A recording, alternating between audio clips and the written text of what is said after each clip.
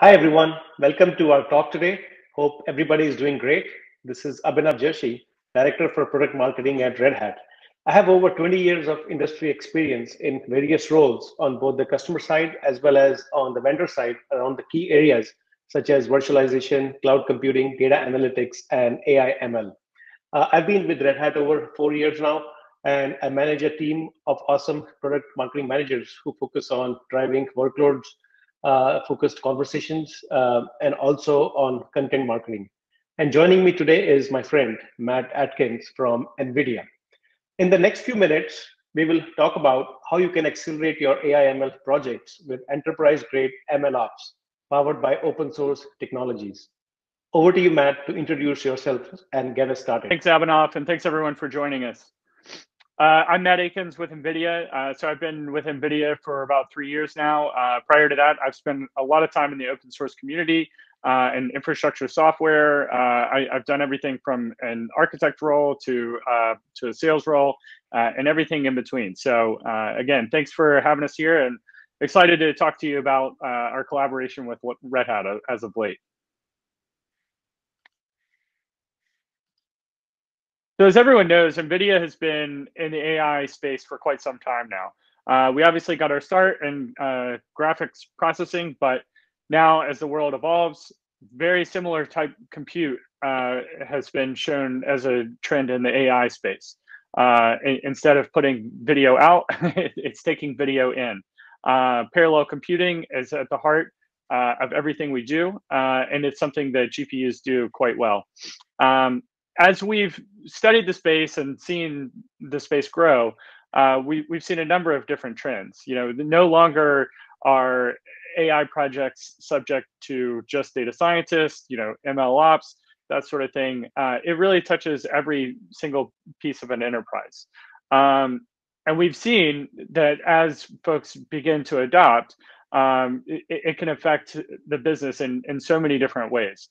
It can grow competitive advantages. The first folks, the early adopters, have really shown huge trends in their business, whether it be in retail, with suggested carts. They can be everything from back-end data center workloads to consumer-facing trends. Next slide. So not only is it specific to one certain part of a business, but we see the trends in all sorts of industries as well, whether it be mapping genomes from healthcare to financial services, risk detection, that sort of thing. Telco, even far out to the edge, we are at the heart of everything powering 5G. Even insurance, again, insurance fraud, that sort of thing, fraud detection. And even in automotive, automotive is a great example because we're present all the way from autonomous driving all the way back to the machines that build the cars and to the data center and everywhere in between.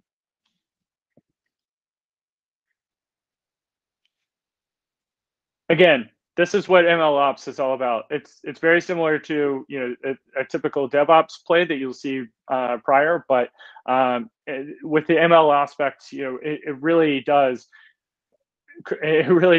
take an army. Every single line of business needs to be able to work in lockstep to be able to provide the data and get everybody on the same page for the same goal and expecting the same outcome.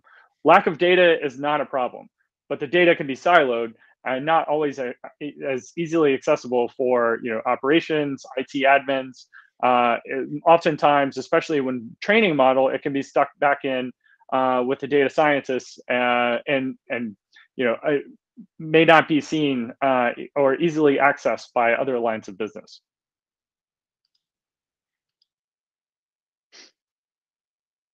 So to go a little bit deeper into that, as I mentioned, this sort of flow chart would look very familiar to everyone who's familiar with traditional DevOps. But again, with MLOps, there are different expectations, and everyone needs to be in lockstep throughout every piece of the from developing a model to training it to running it out into inference production. Every single line of business needs to touch those. So it's usually comes from a traditional line of business. They have some sort of need, and then that's pushed off to the data engineers for traditional model training. Again, these are typically done on very purpose-built, high-performance computing platforms, and may not intersect with other lines of business. As that model then matures, the data scientists will typically be more hands-on, but still the line of business still needs to be involved to make sure that the model is trending in the right direction and isn't following tangential paths in order to achieve the ultimate goal when it goes out into production. By that time, it reaches the app developers and the IT operations. Again, these are purpose-built on very specific hardware typically that the IT admins may not have access to. And if the application brings certain hardware requirements, that might be new things for IT admins. We at NVIDIA, we realize that everybody is not accustomed to working with GPUs. And honestly, that's really at the heart of what we do with our partnership with Red Hat, is to make GPUs easily consumable and accessible for anyone across your enterprise.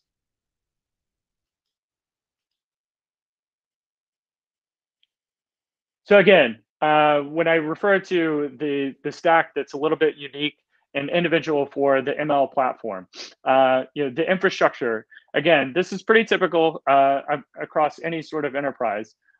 This could be physical, virtual, as far out as the edge, as accessible as the public cloud.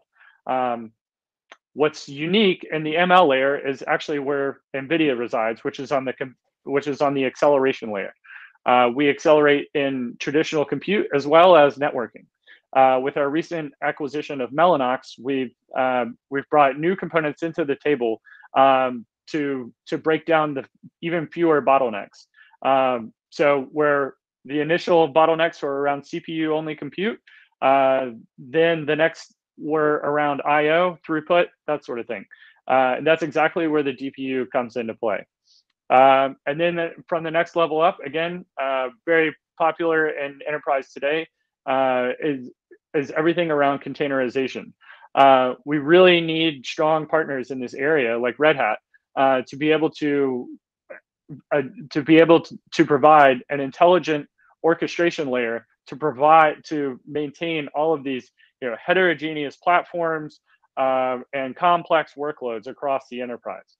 And then on top of that, again, the typical data lakes, SQL databases, that sort of thing. Those are, again, I'll be the first to say, those are not NVIDIA's specialty, but they're going to be at the heart of every enterprise compute platform. So they need to be done. It doesn't need to necessarily be accelerated by a GPU, but that's where something like OpenShift comes into play to be able to dynamically manage those types of workloads.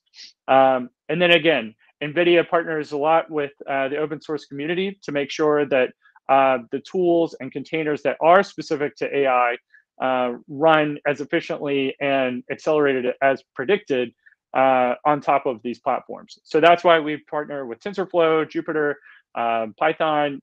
We even have our own repository that's free for all NVIDIA customers called NGC. And all these containers, again, and pre-built models are tested on OpenShift and available to the public. Thanks, Matt. To make the MLOps architecture real, all the persona involved in the AI project have to collaborate throughout the project and also operate as one team aligned on business priorities. The line of business managers are focused on maximizing the revenue and lowering the cost. They're a great resource of information for data scientists and developers to get an accurate understanding of the business needs. The models can be trained and developed faster when the line of business is involved and providing guidance. For example, consider a recommendation engine developed pre-COVID using customer data generated before we all started working from home. Now, the buying habits have changed dramatically for many industries, so the recommendations based on the pre-COVID buying preference would probably predict a very different result during COVID and now post-COVID. The marketing department might not know what those preferences are, but they know that their recommendation algorithms need to be updated with more current data. Now, the AI practitioners, such as the data engineers, data scientists, and software developers, desire self-service access to software tools, data, and high-performance computing infrastructure at the location of their choice so that they can get their job done quickly without having to depend on IT operations for all the day-to-day requests. Now, being able to automate these repetitive tasks, have consistency to develop once and quickly deploy anywhere, and auto scale as needed is top of mind for these persona. Now, the AI practitioners would benefit from a modern cloud native development platform powered by open source technologies such as containers and Kubernetes with integrated DevOps capabilities to achieve their goals. And their friends in IT operations are responsible for providing and maintaining this cloud platform and the required data resources. They have to ensure that these important IT resources are always available, highly scalable, secure, and easy to manage.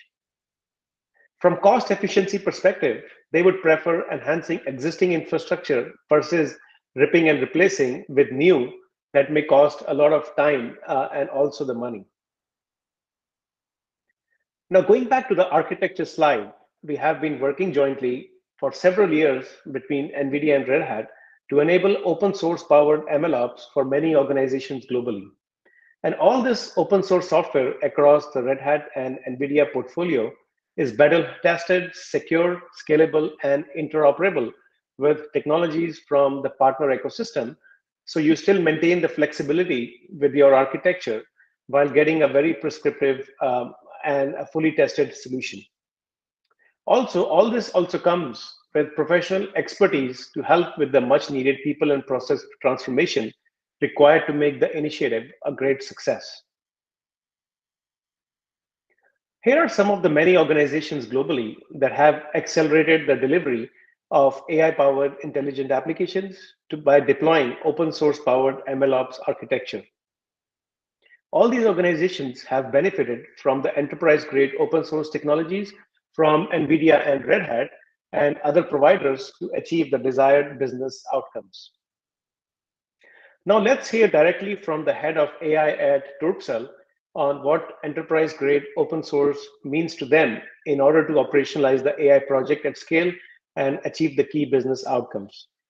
Now, speaking of this organization, they operate within Turkey and also internationally. So Turkcell currently serves more than 48 million customers with a wide range of communications and digital service offerings.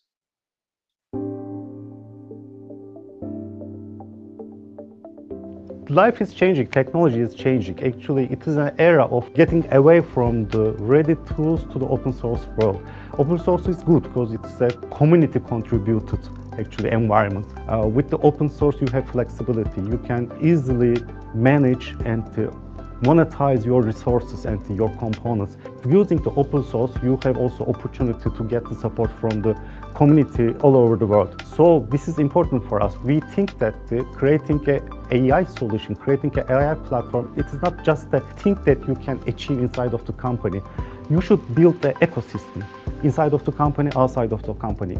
Inside of the company, you should have a strong team with experts, with developers, with product managers, with business people, and with infrastructure guys. AI is nothing without using enough infrastructures. Outside of the company, it is ecosystem, it is startups, it is universities, it is academic people, it is some big companies, some platform providers, some infrastructure providers.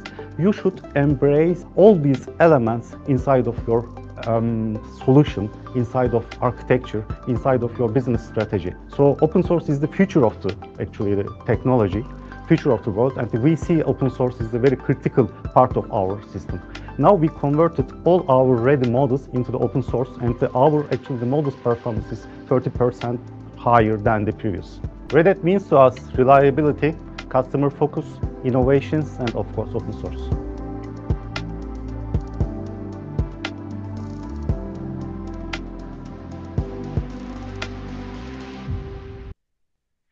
Now let's dive a little bit deeper into their goals, challenges, what they built, and the business outcomes they're achieving. They had several challenges to take the AI project from pilot to production. First, their legacy infrastructure platform got in the way for them to quickly roll out AI-powered application and digital services. Second, approaching the AI projects as a monolith and not as a cloud initiative also slowed the progress. And it required them to invest a lot in expensive resources, impacting the cost of the project. And third, the lack of automation and orchestration of important tasks across various personas also negatively impacted the time to roll out new digital services for the customers. To solve these challenges, they built a scalable hybrid cloud platform powered by enterprise-grade open source software. This helped them democratize data science, as now the AI practitioners have self-service access to the tools and the data needed to build the AI capabilities as they need them. This cloud platform is based on containers and Kubernetes that also includes integration with technologies such as Jupyter Labs, NVIDIA GPUs, and so on, to help speed up the important modeling and the inferencing tasks. It helped them transition from a slow monolithic architecture to a modern cloud-native architecture that also helped achieve consistency, security, scalability, and high availability for the entire DevOps lifecycle. The cloud platform also includes the DevOps capabilities to automate the MLOps lifecycle and also to speed the delivery of the AI models and the associated intelligent applications into production anywhere, consistently and in a repeatable way. Now, going back to the architecture slide that we've already showed you a couple of times. Now, layering on the software stack that Turkcell deployed, this is their high-level MLOps architecture stack. It shows the various enterprise-grade open source technologies used up and down the stack, including the ones from NVIDIA and Red Hat. And you may recognize many of these from your own environment as well, or something that you may have evaluated as part of your due diligence as you are looking to design your own solution. Now let's get to the benefits. With this solution, Turkcell has been able to double the speed at which they can roll out new and differentiated AI services to the market. At the same time, they have been able to achieve operational efficiencies and save up to 70% on the costs associated with developing and delivering these services. Finally, they have been able to make the AI playground available to the developers and data scientists from across the organization so they can innovate at their pace without having to depend on IT operations for every small request. While innovative organizations such as Turkcell and several others have been able to take the best of the breed open source software from various vendors and put it all together in a stack to enable MLOps, we believe that for the mass adoption across organizations for various use cases will require the open source community to think in terms of an integrated AI platform that has been pre-tested, certified, fully supported, and almost ready for AI practitioners so that they can start using it instantly to develop AI capabilities rather than spending months trying to configure the infrastructure resources and the software tools. This is where Red Hat and NVIDIA have been collaborating and have brought new open source solution to the market. And at this point, I'm going to bring back Matt to tell you more about it and wrap things up for today. Abhinav, really appreciate running through that use case with Turkcell. It's always one of my favorite ones to hear.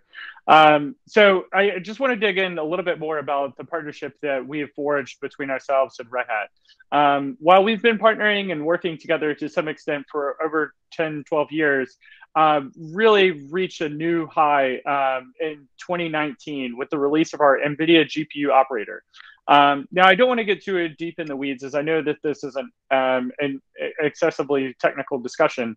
But if you're not familiar with the operator framework, basically an operator is a way for third parties to be able to communicate with Kubernetes. And GPUs very much fall into that category of third-party resources. The way that GPUs used to communicate with Kubernetes was through a series of plugins. We had a plugin through our drivers, our container runtime, GCGM for monitoring, and so on and so forth. Everything that we had that needed to be run on top of a Kubernetes cluster was a series of plugins. This is obviously a very manual process. Again, in a former life, I had to lose a few weekends of my own just to make sure that GPUs were properly added upstream into a Kubernetes cluster. And then not only that, but being able to find them within the cluster once they've been added. In 2019, with the release of the GPU operator, those days are gone. Now all of our plugins are encapsulated within the GPU operator. So the user needs only to install the GPU operator on a node with a GPU, and that becomes automatically uploaded into that OpenShift cluster. And customers can manage that simply through their GUI dashboard with OpenShift, as easy as a right click. This is something that's fully open source. And available to all GPU customers today. It's something that's still in the forefront of our focus and something that we're adding functionality to on an almost monthly basis. The latest additions that we've added are our feature discovery nodes and DCGVM for monitoring. The feature discovery allows you to have a heterogeneous data plane of servers with GPUs or without GPUs, and they're all properly labeled, even different types of GPUs, and MIG control as well. MIG, multi-instance GPU, is basically a form of virtualization for GPUs, which allows for one GPU to be split up into 6 or 7 consumable bytes within a container. So even though the GPU operator is open source, a lot of the software that NVIDIA puts out is actually open source. It's our primary focus. However, as I have mentioned earlier, in the flow of a typical MLOps lifecycle, there are so many lines of business and individuals within an organization that need to touch this project and touch this software. Ultimately, when it lands on IT admin, they have to deal with things like governance and other things that typical data scientists don't like to even think about. They have regulations on certain versions and may even end up running an inference workload for upwards of 3 to 5 years. So it's very important to them that enterprise support is something that's offered, as well as long-term release cycles. So while they may not have the flexibility to constantly update and get the latest and greatest versions, this is something that's very that they have been asking for a long time. So everything that we have included, everything that we integrate with Red Hat and OpenShift is available within this suite of software that we call NVIDIA AI Enterprise. Again, it's everything that you see in bold on this diagram is free and open source and free for anyone to try. This is the support aspect is something that we offer for our enterprise customers looking for that next level of support, direct engagement with NVIDIA and Red Hat, and fully supported on Red Hat OpenShift. So again, these are the things that a typical IT administrator would see as value. I fully appreciate most data scientists are working, on their own workloads, and that's totally fine. This is, again, all open source projects, containers, libraries, pre-trained models, everything you guys need to get started is available free and open source. But as these workloads get moved over to an IT administrator, these are the types of things that they would see as valuable for them. We've simplified their deployment. We have real-time, one-to-one access to support, and it really put a nice bow on their MLOps lifecycle.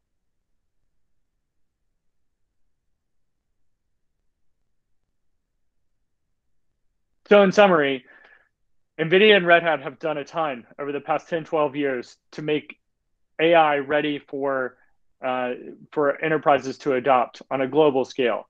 Again, This isn't something that needs to be done in silos. We're making it so this is something that the typical IT administrator can handle. No longer are GPUs a specialized, a specialty to have to update to know how they operate with Kubernetes. NVIDIA and Red Hat have done a ton to automate this process, make deployment predictable and scalable every time, whether it be private cloud, public cloud, edge. We collaborate in all these spaces to make everything run as predictably and performant as it should.